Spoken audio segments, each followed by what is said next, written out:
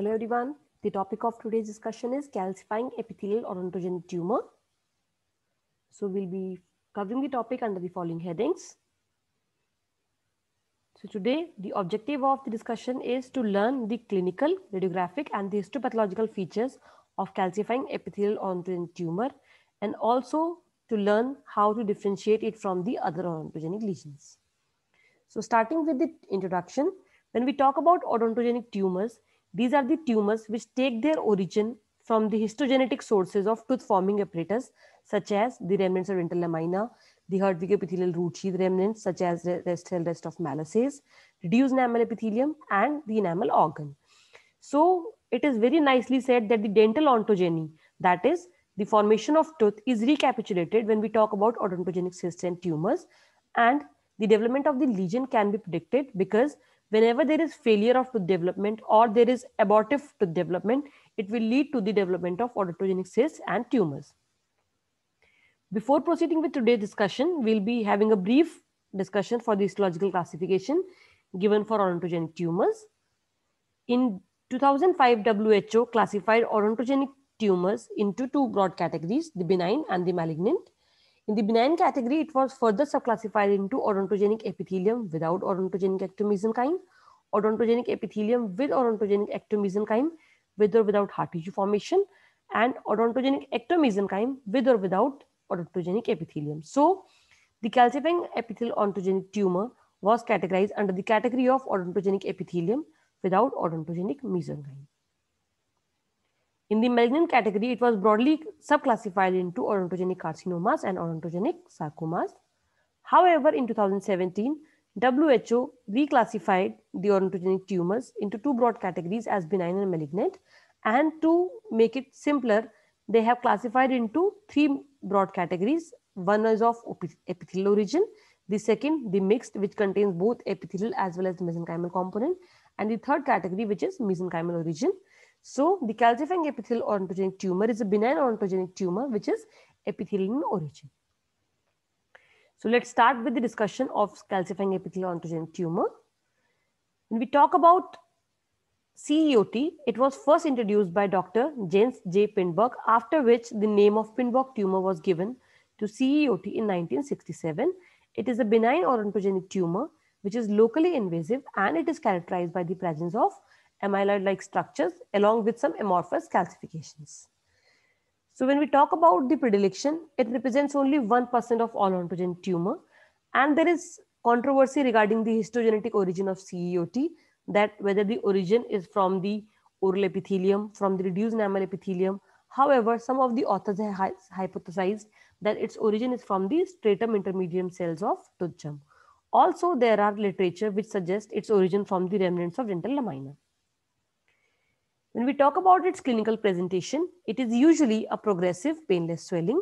When we talk about the gender predilection, it is equally found in males and females. It can be seen in any age. However, most of the cases are seen in the middle age. And out of mandible and the maxilla, when we talk about the side predilection, mandible is more commonly affected. And in the mandible also, posterior area is more commonly affected. 50% of the cases of CEOT are found to be associated with unerupted impacted tooth. When we see the lesions radiographically, they can be poorly defined or they can be well-defined radiolucency, mostly unilocular. Rarely they can be multilocular. Also, the well-defined radiolucencies are found to be associated with scattered radiopacity, as it can be appreciated in the radiograph. Few cases of CEOT show irregular bony trabeculae, giving it a multilocular or honeycomb appearance. Also, there can be presence of flecks of calcification in the radiolucent areas, giving it a driven snow appearance, which is a characteristic finding for cases of CEOT. When CEOT lesions are found to be associated with impacted tooth, they lead to a mistaken diagnosis of dentigerous cyst. When we perform the specimen radiographic examination, there are scattered flecks of calcification, giving it a driven snow appearance, which is actually a characteristic finding in cases of CEOT. Coming on to the histopathology, when we talk about the histopathology, the characteristic feature of CEOT is the presence of strands or sheets of polyhedral cells with eosinophilic cytoplasm, And also in between these polyhedral sheets of cell, there is prominent intercellular bridges. The characteristic finding in the cases of CEOT is the presence of amyloid-like material. Also, some of the areas in cases of CEOT may exhibit calcification, giving the presence of Lees-Gang ring formation. So, the presence of Lees-Gang ring is another diagnostic feature of cases of CEOT. Also, in certain areas, we can appreciate scattered flecks of calcification, which could be dystrophic calcifications.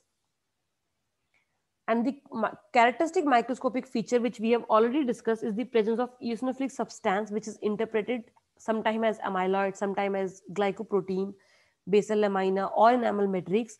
So we can perform special stains such as Congo red to see the presence of amyloid. If the amyloid is present, it will show the apple green birefringence in the polarized microscope. Talking about the treatment, depending upon the size of the tumor, either curettage can be done or the enucleation and the surgical segmentation can be done. Some cases may require resection as well.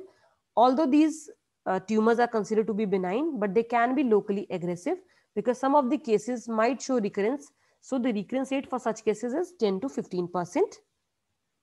Hence, to summarize, when we talk about calcifying epithelial odontogenic tumor, it is a locally invasive neoplasm. It is also known as Pinberg's tumor. When we talk about its origin, it can take its origin from oral epithelium, reduced enamel epithelium, stratum intermedium, and remnants of dental lamina. These tumors comprised of 1% of all odontogenic tumors.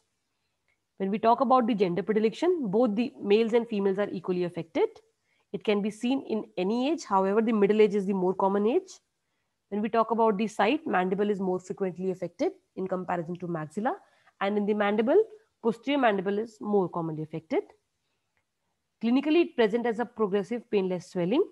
Radiographically, it is well-defined unilocular radiolucencies, sometimes associated with scattered radiopacity, giving it a driven snow appearance.